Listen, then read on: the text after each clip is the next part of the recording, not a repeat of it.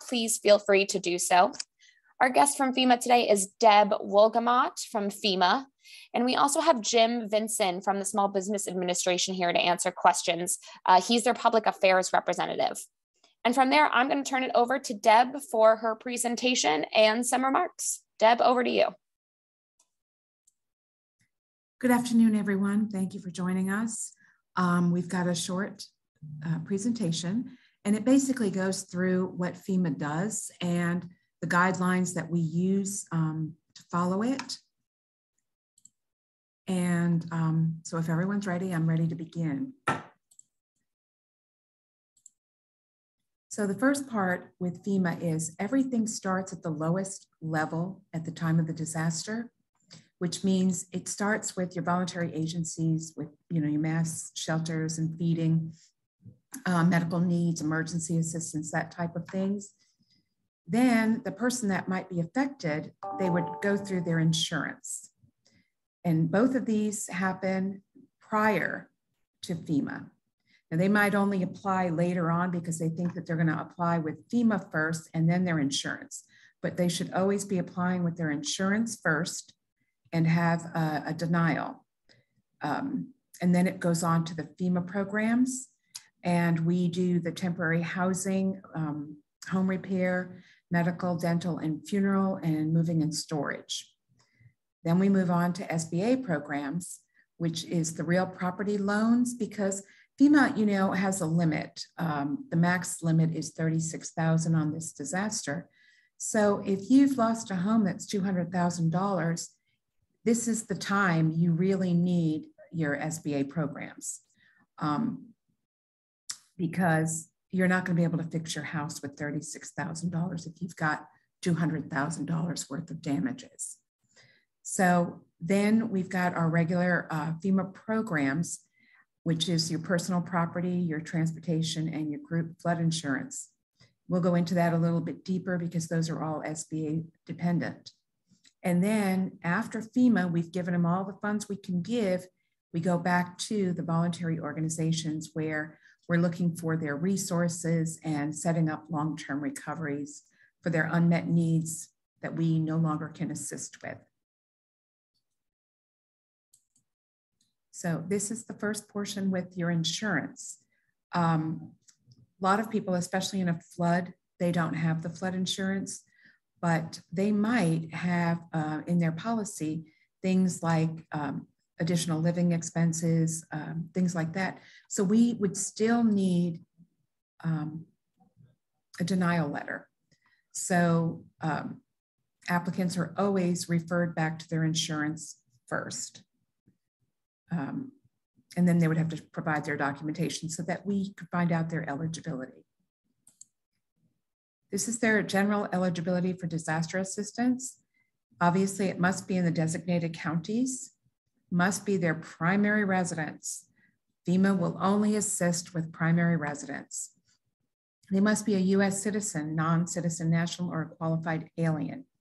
If someone has a child that was born here in the United States, they can register with the child's name and their social security number, and then they would have a valid registration. No insurance or insufficient insurance damage. That's when we obviously would need the denial letter or settlement information, because again, we cannot duplicate benefits. And that's a thing that we'll just continue to discuss, because duplicating benefits can happen in numerous ways, and insurance is one of those. Individuals and household programs. First you register, and it was designated for that declaration, and it runs for 60 days. However, we've had an extension on this disaster. So that ended January 5th of this year. And the process lasts for 18 months. Now, hopefully, people have put in their documents and everything so that we're able to assist and get them paid as quickly as possible so that they can start working on their recovery. The individuals and household programs are broken out into two different sections. One is the housing assistance, the other is ONA, other needs assistance, and we're going to go into that a little bit deeper. But the most important thing that we all need to remember is the individual and households program is not intended to make a survivor whole, but rather to cover extraordinary expenses and to meet a survivor's basic needs, and is meant to supplement insurance and assistance provided by other disaster recovery programs. That is something that everybody needs to keep always in mind, because people expect FEMA to be insurance and we are not. So it is imperative that that message get out there. Our program maximum is $36,000. And then we've got the other needs assistance, which would also equal $36,000. There is no maximum amount for access and functional needs. However, those are needs that they had and lost during the disaster. These are not new access and functional needs.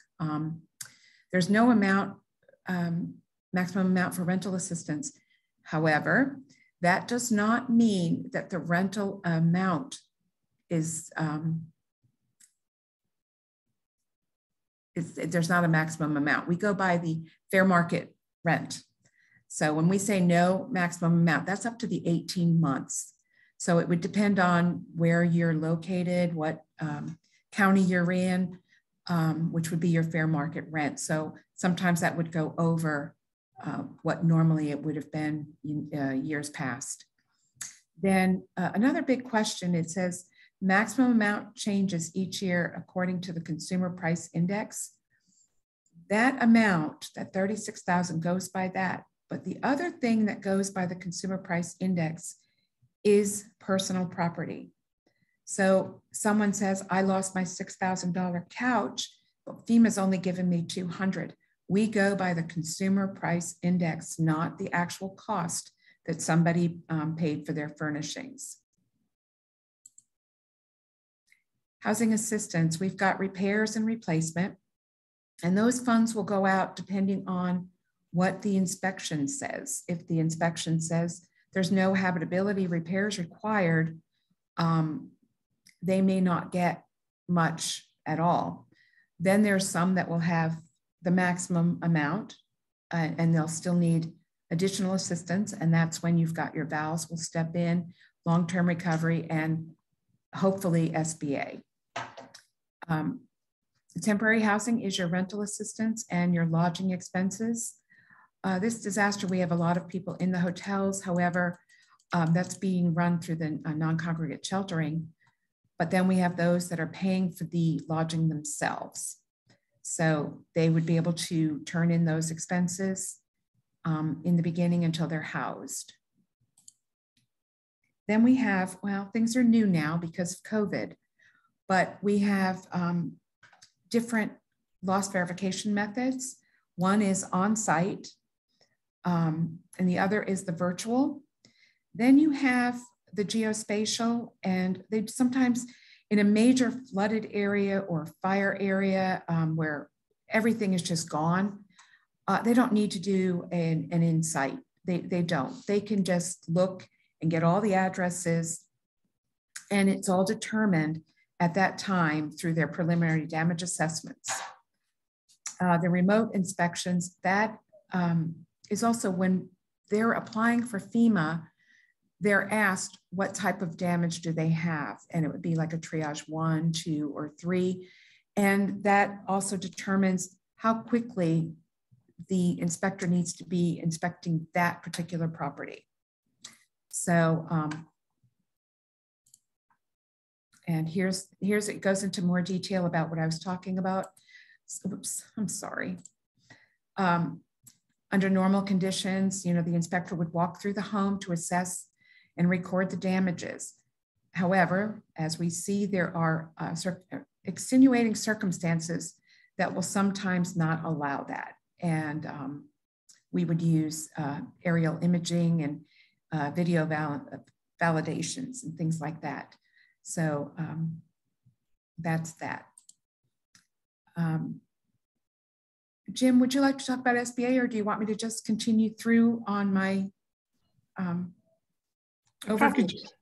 If I could just give a quick soundbite, and then I'll turn it back over to you as you scroll through the slides.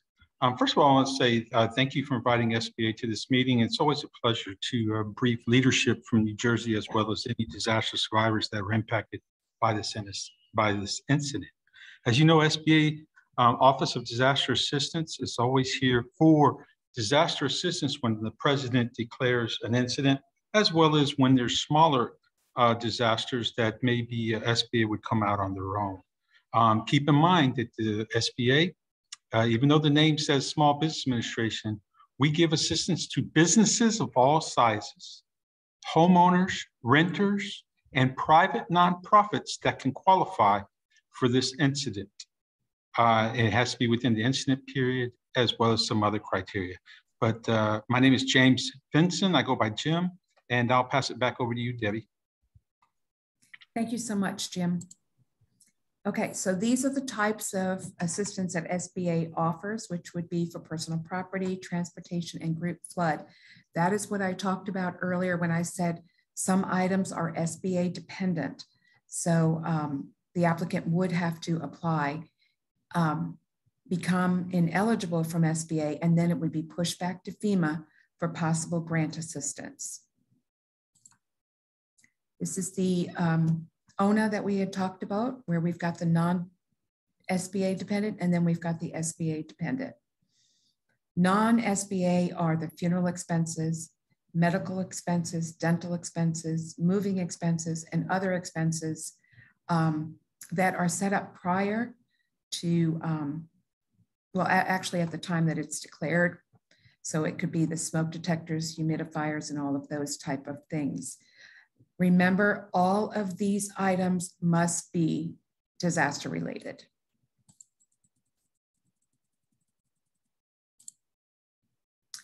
The disaster recovery centers, we had quite a few of them on this disaster, as well as we had MRICs on site, which were the mobile units, because we had some areas that were impacted that we couldn't put, there was no place for us to put a disaster recovery center. So we brought one in ourselves. And they are a one-stop center for registration and information. They are a league of information for everybody that comes in. The people that are there are able to look up their registrations and find out what their eligibility codes are, what their problems were, so that hopefully they can support them and facilitate getting all of their documents submitted to FEMA on time. Our DRC operations is the facilities. They have to have heat, electricity, lighting, water, restrooms, and adequate parking, appropriate emergency, fire, and medical. The facilities must be centrally located in a community to minimize travel time. Consideration must be given to the most vulnerable population. Where applicable, DRC should be established on a public transportation route. Again, there was a lot of flooding in this area, so MRICs were, the mobile units were used on this disaster quite a bit, actually. Our community services program, that's your crisis counseling, disaster legal services, disaster unemployment, and disaster case management. The crisis counseling, that program, it looks like it's being awarded any day. So that will take care of, the goal is to aid the survivors in their recovery from adverse to disasters and to rebuild their lives. Prior to FEMA awarding disaster case management, crisis counseling, we use our voluntary agencies like New Jersey Hope and Healing and those type of items.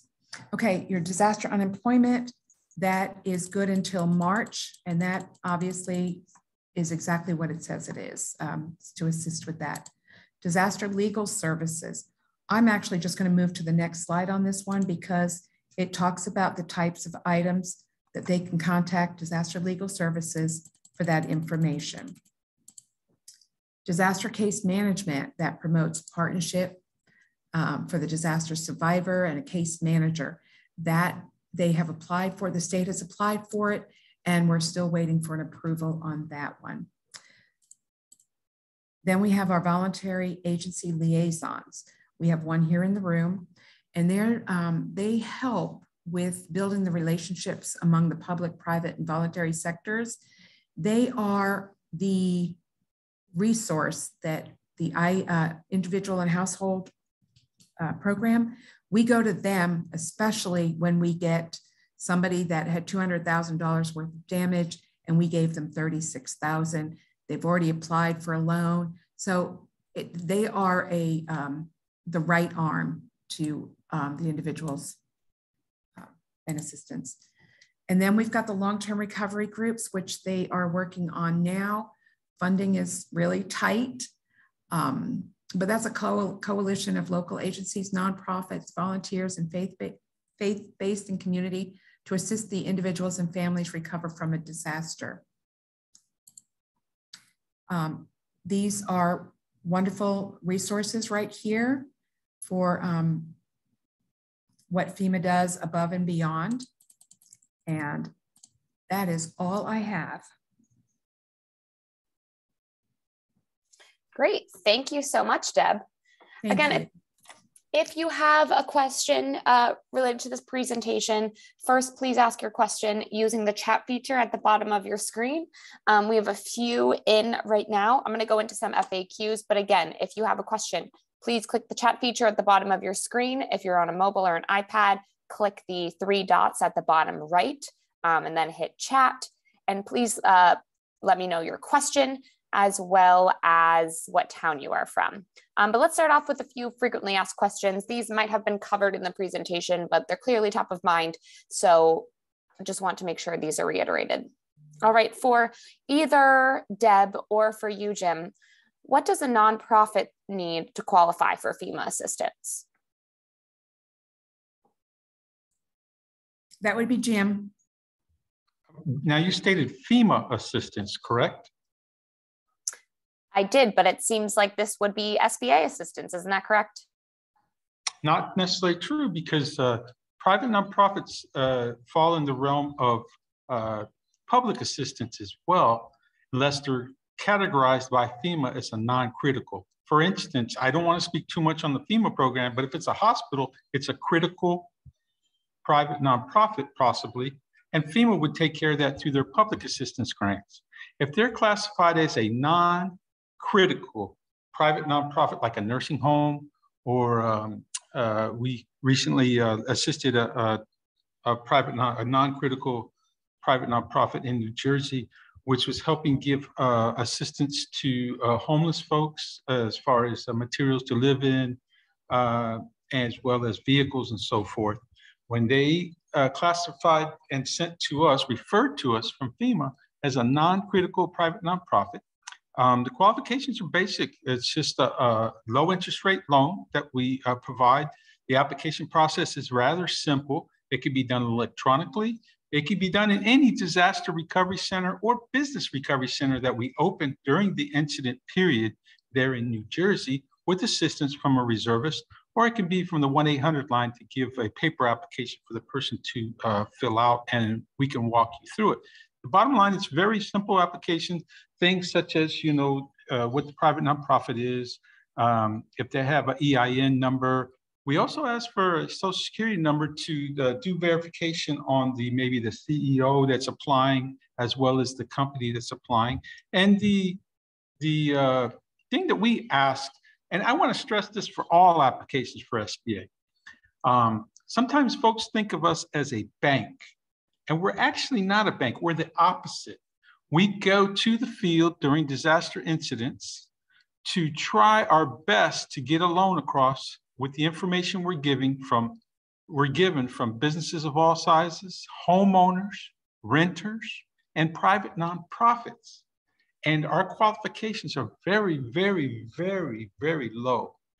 We ask folks to don't worry about, well, we get these answers. My credit score. Well, I actually had a bankruptcy a while back. Well, I really don't make a lot of money. What does that mean? That really doesn't mean a lot, because what we want you to do, and it's so critical, is to apply. Because when you apply for a disaster loan with SBA, you, the applicant, the disaster survivor, is in the driver's seat. There is no penalty. Nothing goes against your credit ratings. Oh, he's asking for a loan, or they're asking for a loan. None of that happens, because in a time of need, such as these disasters, you're borrowing money from the US Treasury, which is your money, my money, and everybody else's money for a time of need. And they're very low interest rate loans for very long terms, fixed. So we ask that everybody multitask, okay? And the process for SBA, don't wait for your insurance to make a decision. Don't wait for FEMA to make a decision. Don't wait for a state agency to make a decision on your case.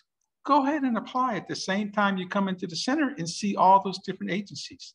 Because while you do that, the process goes through. And then if you are approved, guess what? You can take the loan, you can take some of the loan, or you can say, no, thank you. My insurance company just came to the table and provided all the assistance I need. Thank you very much. And there's no penalty, no foul, no issues. Now, if you take the loan, the only time it would ever show up on a credit rating for a disaster survivor that took the loan would be naturally if they didn't pay it back. But other than that, it doesn't help your credit score, and it doesn't hurt your credit score if you have a disaster loan with SBA and you're always in good standings. So did I answer your question on the private nonprofit? It's very, very important how they're classified through FEMA. I believe you answered that question perfectly. Deb, do you have any additions to add? Yeah, I forgot when, because it's outside my program area, but the nonprofits also, like he was talking about, if it's a nonprofit, say it's a hospital or something like that, they apply through our public assistance programs. Okay. Perfect. Thank you. All right. Thank you both.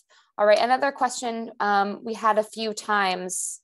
Are you allowed to cancel FEMA disaster assistance loan benefits without penalty under certain circumstances? I'm not exactly sure what you mean by that, but I'm going to answer it to the way I think you're asking. So if they applied for an SBA loan and it was accepted and they want to deny it so that they can get a grant for personal property, they will not get a grant for personal property. That has to be denied by SBA in order for it to be given back to FEMA for a possible grant. Does that answer your question? If I could add just a little bit more to that, Debbie, and thank you for your comments on that, okay? Because there was a mixture of terminology. If we can make this real simple, when you look at FEMA, which I don't like to speak a lot about their programs, think of it as grant, of money that's given to you based on their regulations and procedures that's given to the disaster survivor that qualifies, and it never has to be paid back. Now, when we use the term loan, on disaster loans, the Federal Disaster Loan Program is owned by SBA. It's congressionally mandated, and there's rules and regulations that Congress goes over periodically. And based on the question that was asked, it's like I mentioned earlier in my comment, if you apply, which we highly encourage disaster survivors to do, they really need to. If FEMA refers you to us, the best thing you can do for yourself and your family and your property that you're trying to get back to near normal is to apply.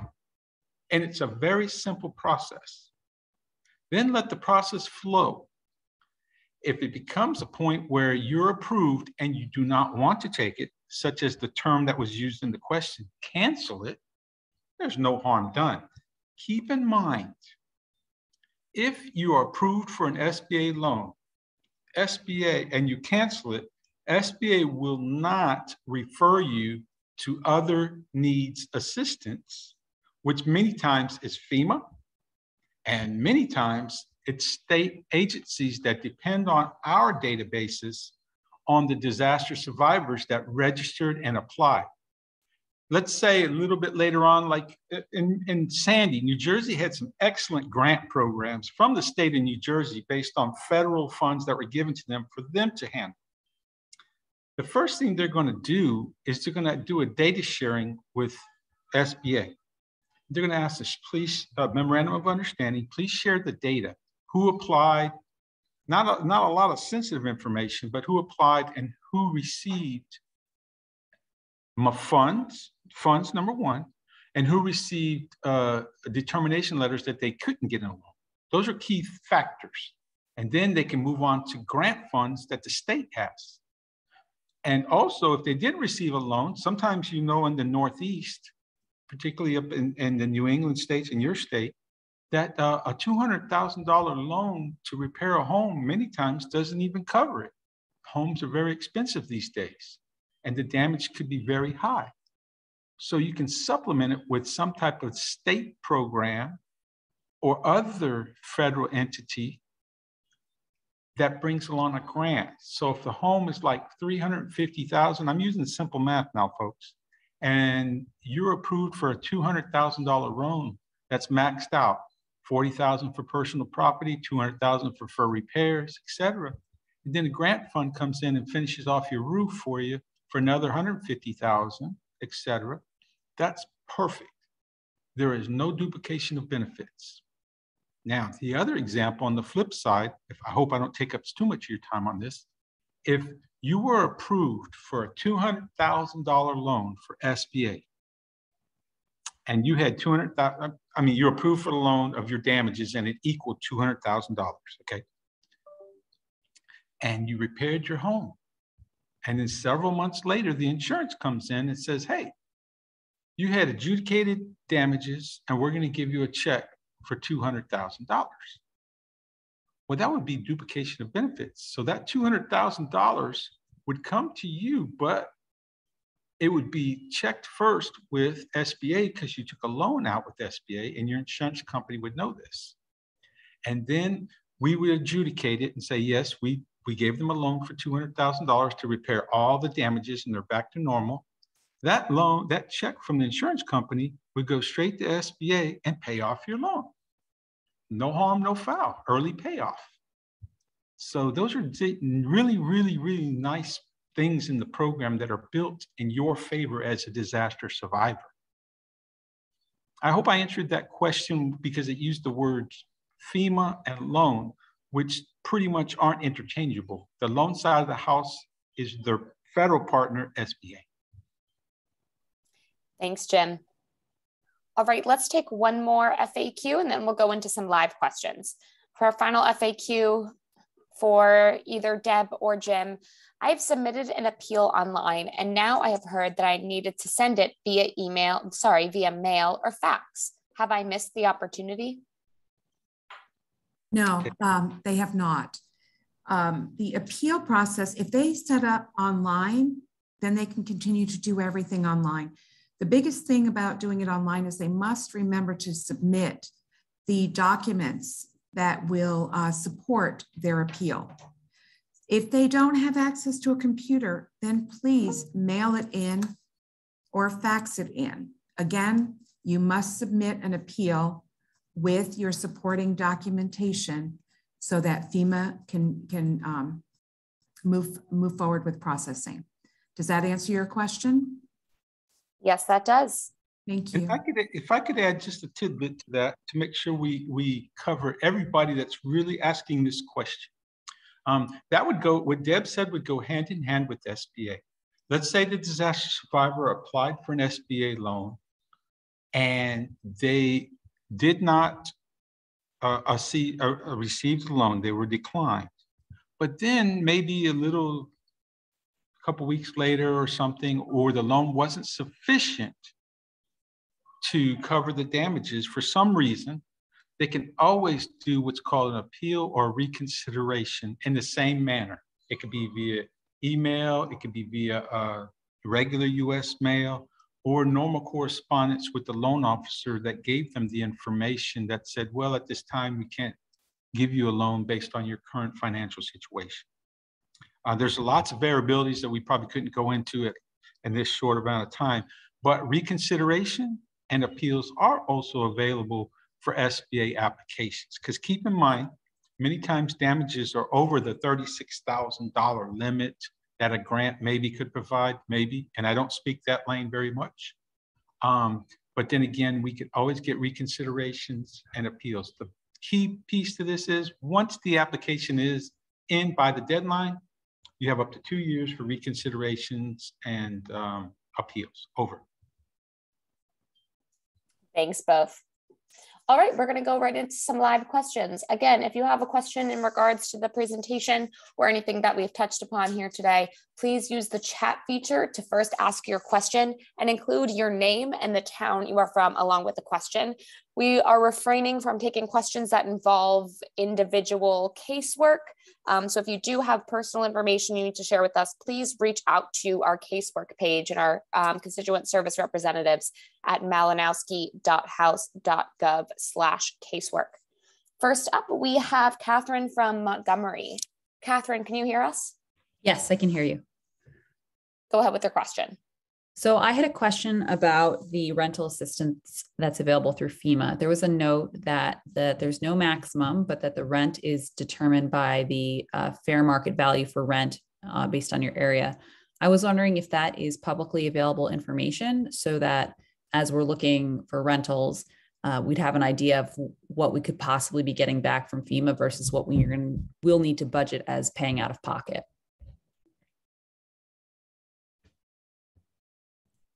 Hi, this is Debbie again. Yes, that is public information, and that is on the HUD fair market rent for 2021. And the reason it's for 2021 is that is the time of the disaster. Does that answer your question? Yes. So even if the rental assistance will need to continue into 2022, we'd still be looking at the maximum value for based on 2021 rent. And that's it on HUD website? Yes, ma'am. And that on the HUD website, it breaks it down by county and it breaks it down by bedrooms. So if they had a 2-bedroom occupied, which is the way we figured it out, is if it's a 2-bedroom occupied in, say, Montgomery County, the fair market value will be on that website. Thank you. Thanks, Catherine. Next up, we have Nancy from Lambertville. Nancy, can you hear us? Yes, I can. Can you hear me? Yes, we can. Great. So at the start of this, I actually was really excited and hopeful because it seemed like the process flow, I thought maybe I had misunderstood something throughout my journey here. But now as I'm listening to you build out on some of the questions, I think it's becoming more clear. So I just want to make sure that I'm understanding you. So when it comes to an SBA loan, you apply and they come out, they do the inspection and they say, okay, yes, you're approved for X amount at X percentage. And as the homeowner, the consumer, you have that choice to proceed with the loan or to decline it. And, you know, everyone's personal situation is going to be unique. Let's say you decline the SBA assistance because the rates are the same that you can get at a local bank. And then there's that ease of access, right? You can go to a local bank, you have that dedicated point person rather than managing through, you know, a government loan process. So once the moment you decline that loan, you no longer qualify, my understanding, you no longer qualify for any grants or these extra resources that you guys highlighted earlier in the presentation. Is that correct?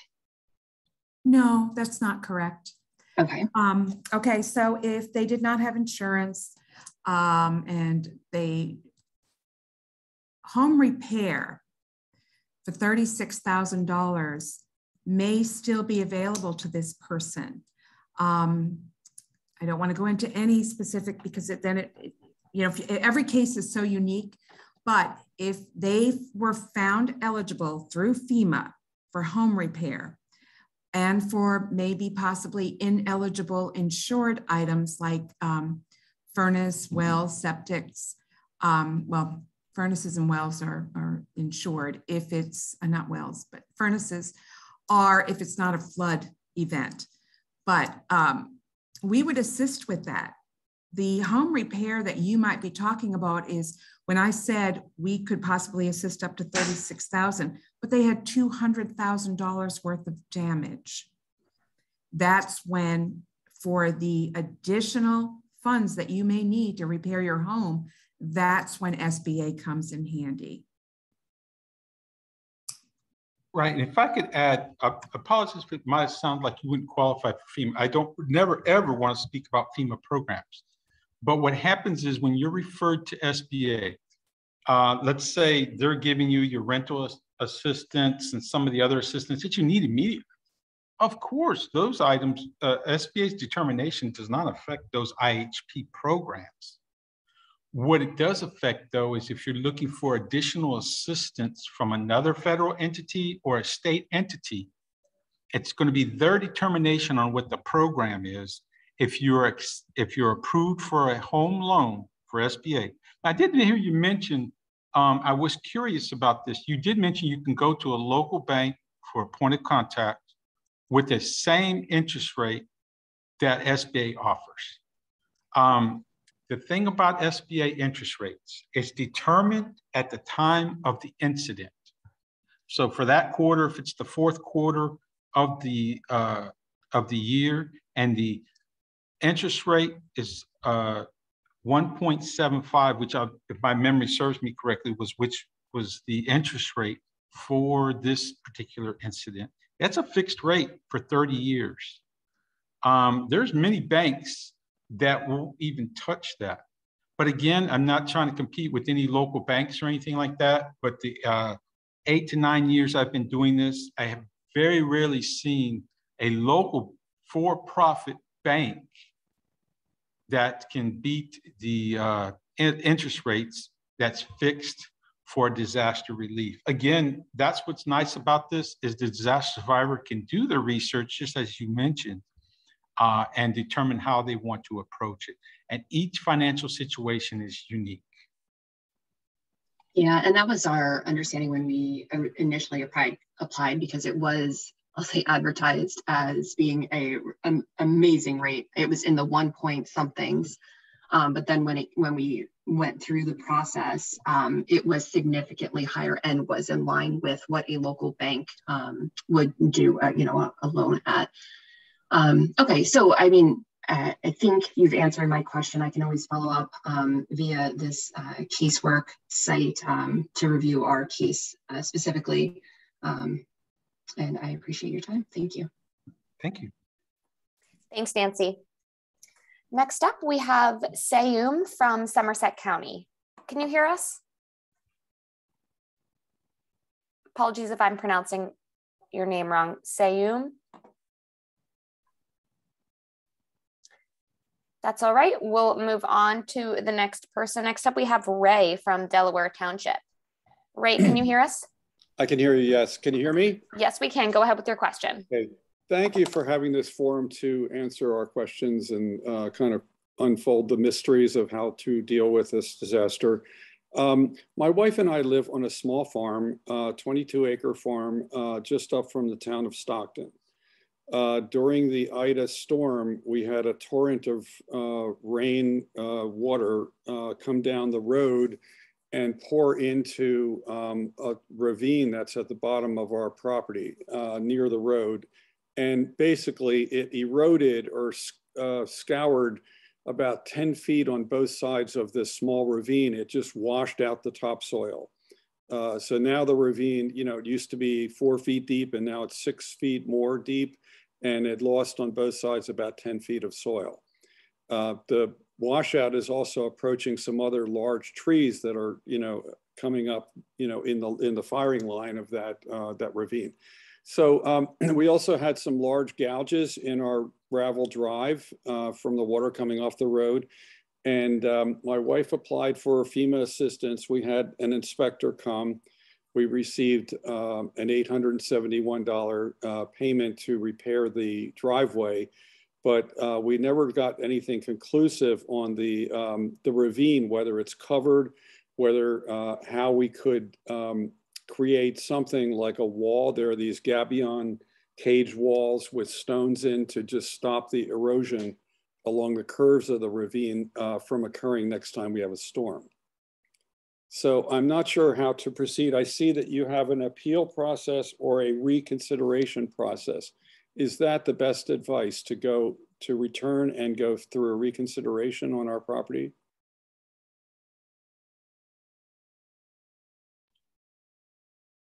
Deb, I believe all that question was for you.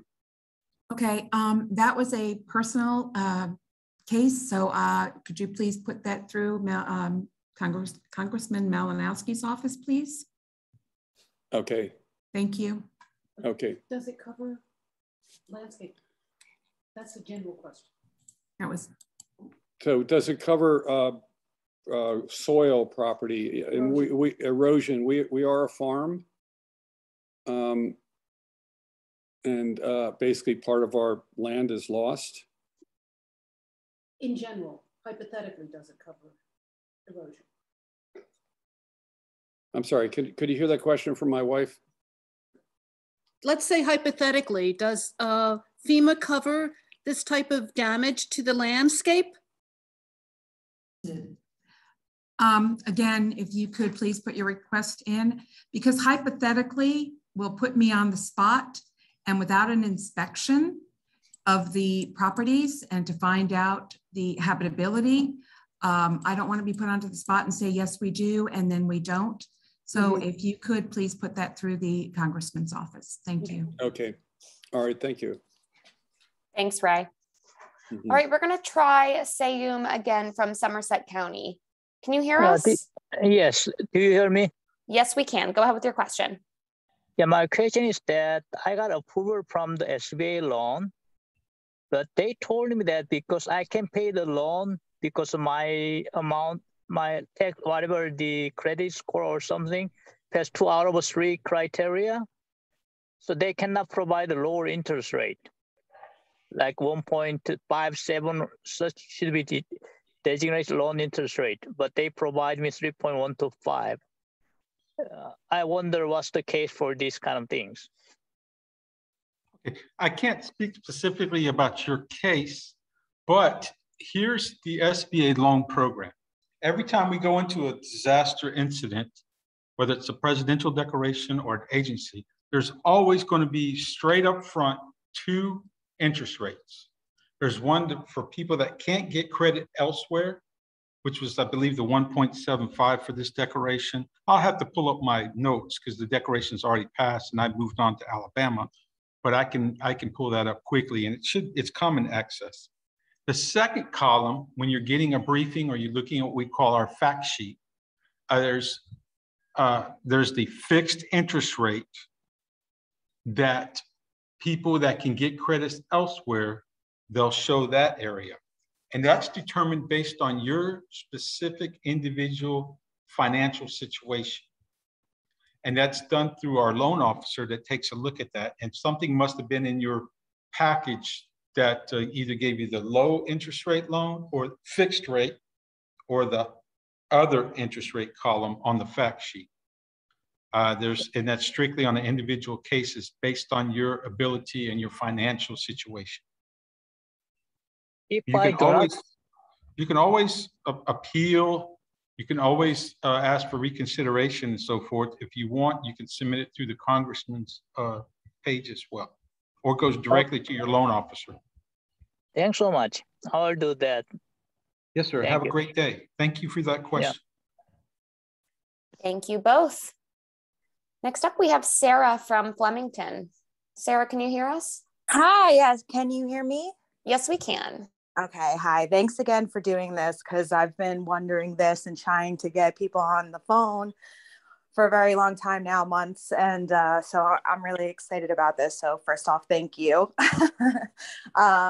So basically I lost my car in Ida, and unfortunately, I went through everything possible to try to get it fixed. There was all these problems with my insurance. So it took a couple months, and finally I just applied for FEMA. An inspector came out and inspected my house, and that gentleman was very nice. And I know that was like the first step. And I uploaded a whole bunch of information, everything that was needed, and then some, to my account after I registered and went to apply. So there's more than enough information there. And that was about 2 months ago, at the end of October, beginning November. And I keep going in to check if there's any updates, like every other day or so, and it's still saying pending. So I'm just kind of wondering, like, how long this process takes, or, what I'm looking for next. Hi, this is FEMA again. Yes, if you could submit that to Congressman Malinowski's office, because again, I can't go into any detail because I'm not looking at your case, but we would gladly look into it if you would submit that to his office. Okay, no problem. Thanks, everyone. We're going to go back to Catherine from Montgomery for another question. We have time for just a few more. So again, if you have a question, please use the chat feature at the bottom of your screen. We'll try to get through 1 or 2 more questions before wrapping up here. But let's pass it on to Catherine from Montgomery again. Catherine, can you hear us? Yes. So my question is a little specific, but I can make it more general. What assistance is available either through SBA or FEMA if your municipality has said that you're legally not allowed to rebuild, repair, and re-inhabit the home that you're still, like, you've got a mortgage on? Is there any help available if our township has said there's zoning restrictions, you're in a flood zone, you may not rebuild in a flood zone?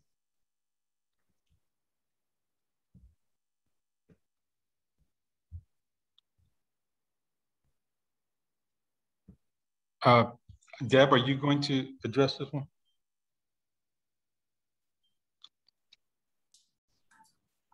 Yeah, that is kind of specific because I don't really know where your home is. However, those are like the Blue Acres and the Green Acres plans as far as buyout programs. I don't know what's available in your area, but the first place you'd have to check is with your Office of Emergency Management.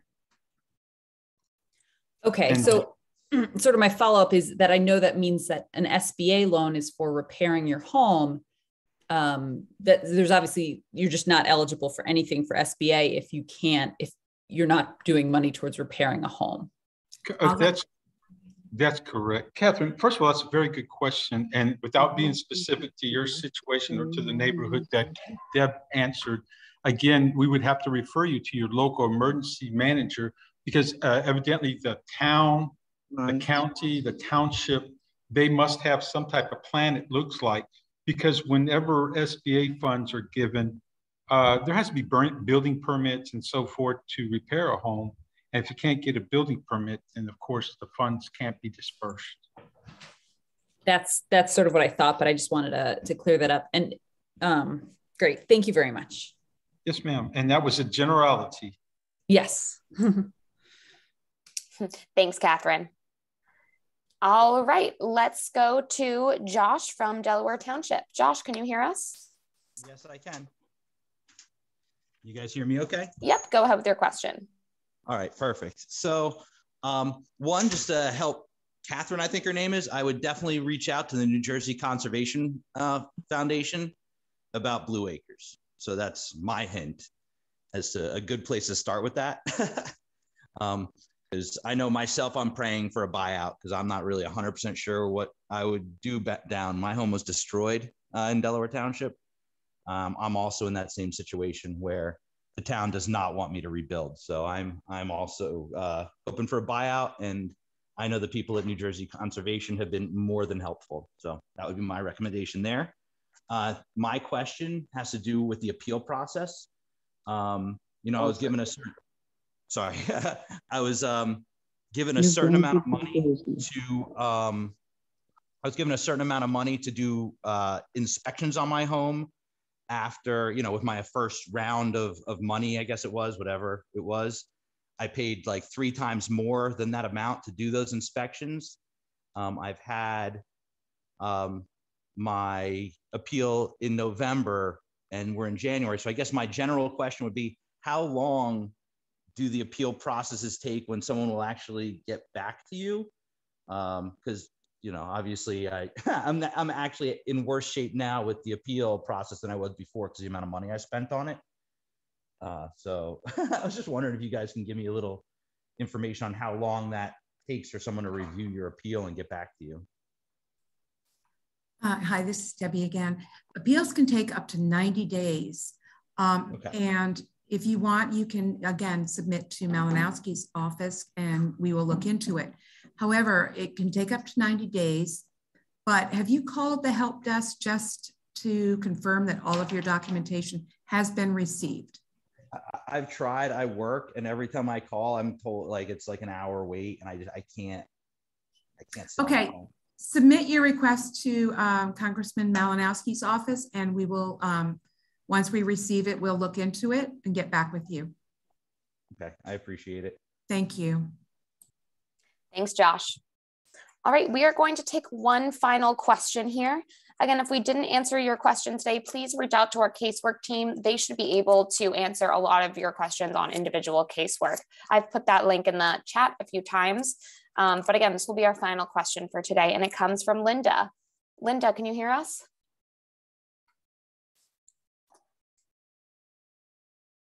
Linda, do we have you?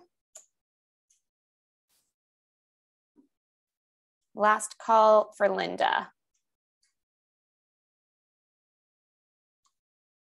All right, no worries. Let me see if I can. Oh, well, her question was, she used a PPP loan. Can we now use SBA disaster funds for a nonprofit damage from Ida?